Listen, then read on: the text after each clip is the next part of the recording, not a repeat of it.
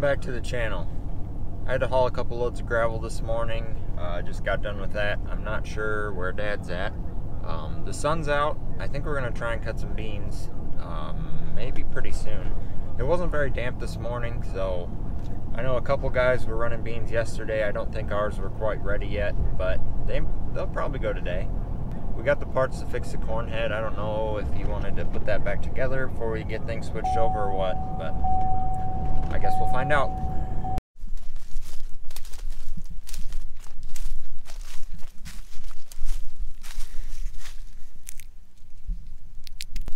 See, now we got some clouds rolling in. I think we just didn't get quite enough sun this morning. I don't know if these are going to go today or not. This is, we got 33 acres here.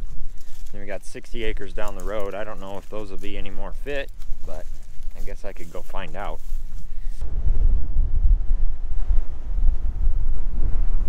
Anybody need a couch? Well, I found Dad. We're gonna get this corn head put back together before we have to drop it off the combine. It's a little easier to work on it when it's up in the air.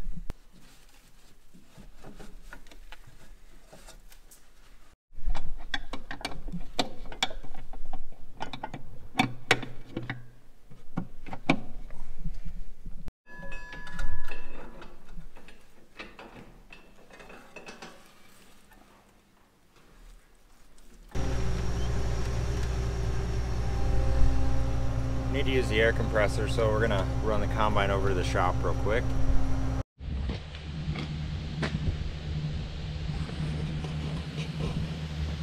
Dad had to run and get some more parts. We decided to replace this chain while we got this all tore apart because it takes a lot of work to take that apart and put it back together, so might as well put a new chain in it. While I'm waiting for him, I'm gonna take the bean head over to the farm. It's kind of breezy, the sun's going in and out of the clouds. I think the beans will go after a while.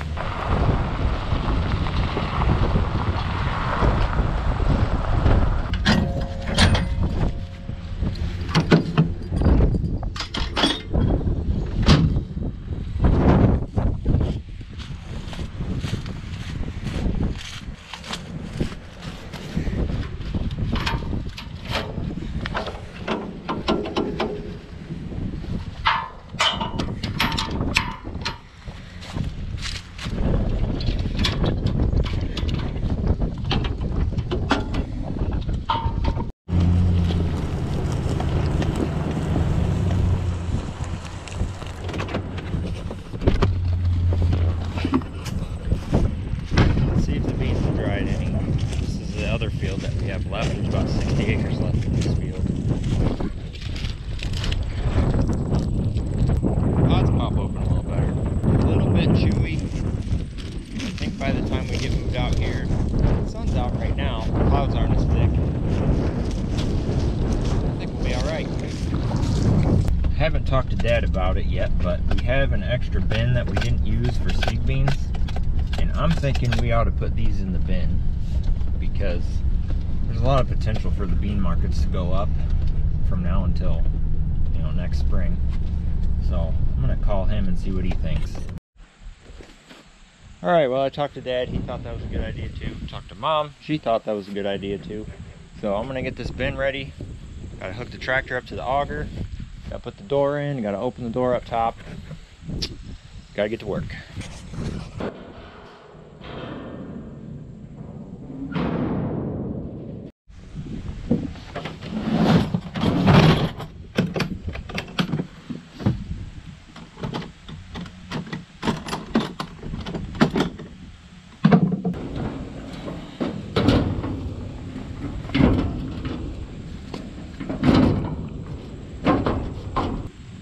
This job's kind of a pain.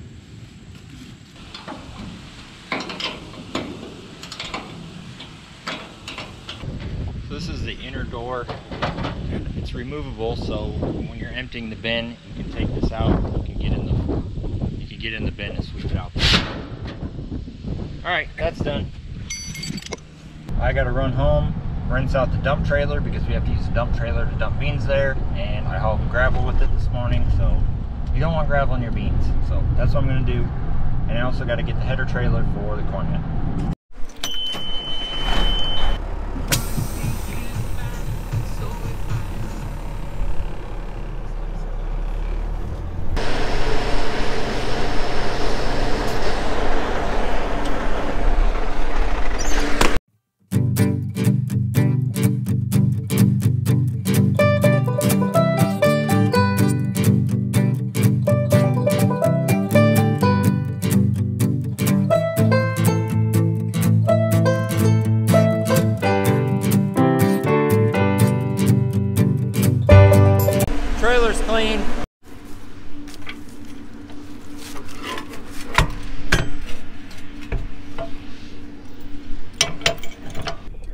Don't worry, 378.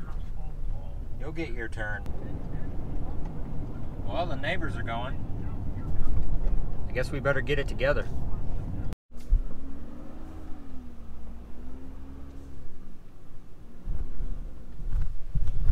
Well, I started setting up the auger, but the 4320 has some sort of hydraulic leak on it. I don't know what it is. I don't really feel comfortable using it on the auger, so I'm gonna go get the Kubota real quick and run it over here, and we'll use that on the auger.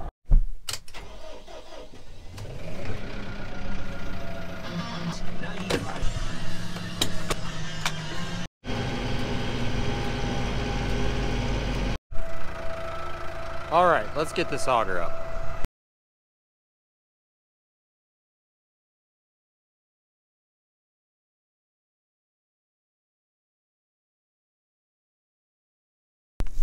Alrighty, auger set up, corn head's fixed, combine's hooked up. Let's go try these beans. So I don't know if Dad set all this stuff here. So let's go through that real quick. Let's see, threshing speed 450 to 650. Yep. 21 on the concave. 1250. All right. Looks like you did. So, all right, let's try it.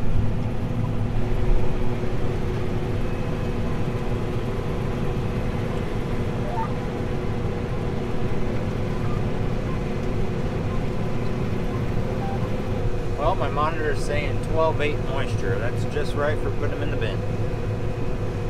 I'll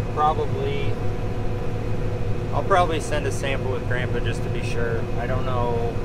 We switched to corn and back to beans. I don't know how accurate this moisture tester is.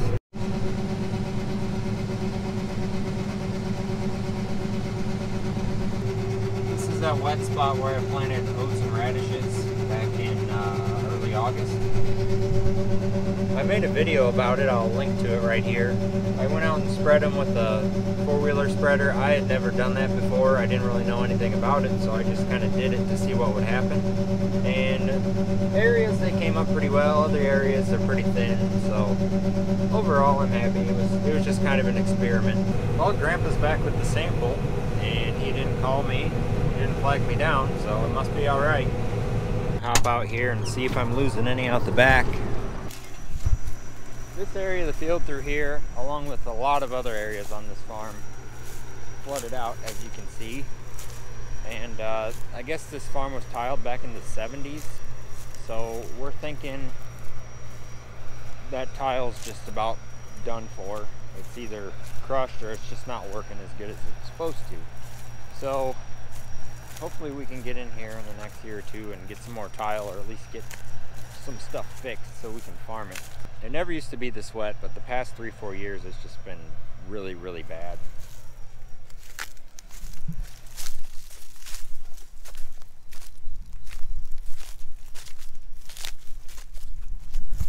I'm seeing a couple beans over here in what I haven't cut yet. That means I'm losing a couple out the chopper, but I don't think it's bad enough to hurt anything, so we'll just keep on running.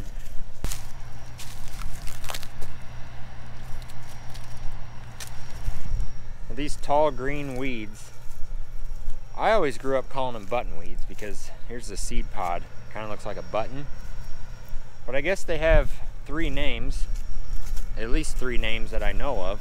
I think the technical name for them is velvet leaf, but some people call it butterprint. I don't understand that one. I'm just gonna keep calling them button weeds. The soybeans are cutting surprisingly well. I kind of thought that since it was cloudy this morning and, you know, part of the day, that they'd be a little tough, but it's going pretty good. They're feeding in nice. They're not too tough. Moisture's just about right, so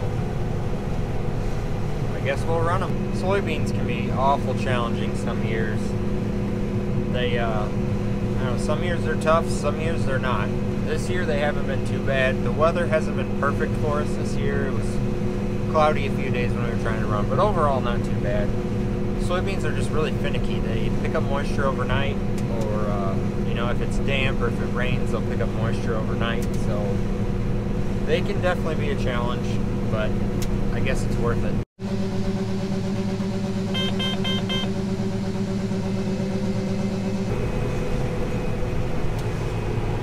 spot in the field's drier than I've seen it in a long time.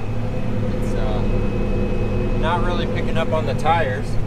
When we planted this field, we had to go around that spot. I'm pretty sure there was water standing in it. I can't contribute that all to the tile issues because this spring was just wet. I'm sure all of you farmers know. We dealt with it here too, and just didn't stop raining for a while. I think tile would help, but I don't think it would have made that much of a difference this year just because it stayed so wet for so long. But we're going to try and do something about it anyway. We've got about 40 acres left here. Going pretty good. I was hoping we would be able to get this done and get moved to that other piece, but I don't know. If the sun goes down, it just depends how late we can run. I would like to get moved over there and get things opened up before the sun goes down because it's kind of hard to open things up at night.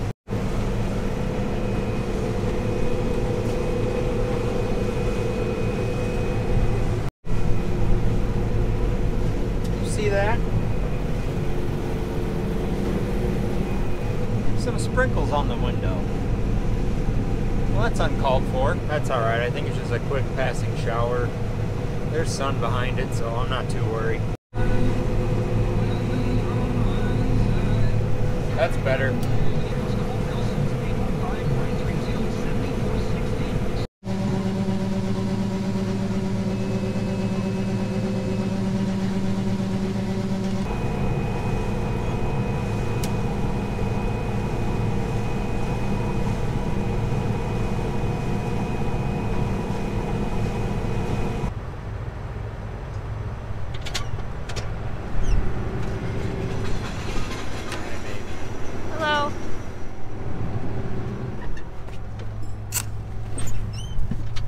Brought you a cookie.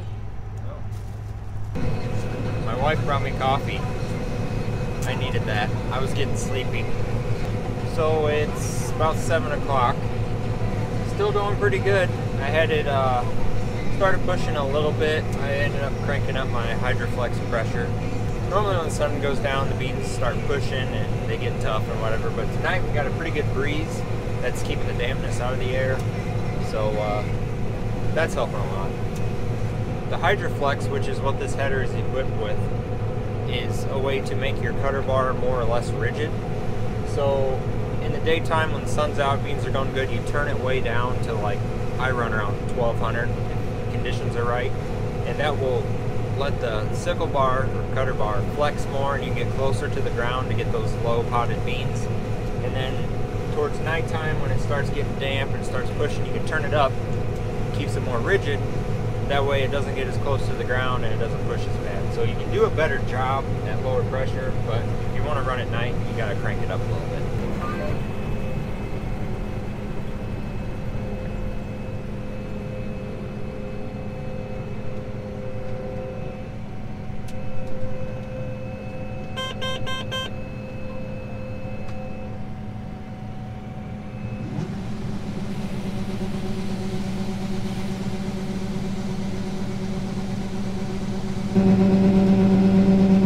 Well, we got that one done. There's a little 2-acre patch down the road. I'm going to try and knock that out tonight. I thought we just had that 30 acres left, but I forgot about a couple of the pieces. So, alright, I'm here at this little 2-acre field. Hooked a tree branch with the bean head, so I got to get that off real quick before I get started.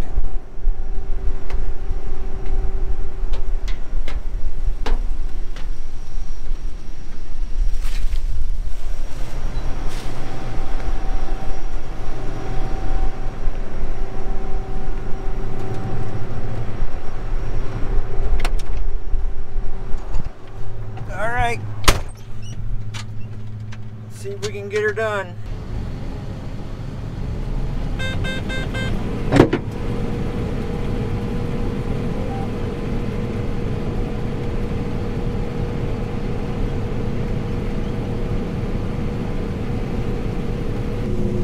I don't really like opening up fields in the dark, but the beans are going so good I hated to quit.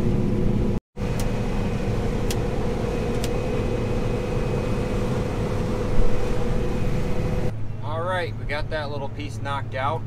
I think we're going to call it quits for the night. We don't want to do any more opening up in dark. Had a pretty good day. It's supposed to be another good day tomorrow, so we should be able to get beans knocked out. That'll be great, because then we can just focus on corn. And yeah.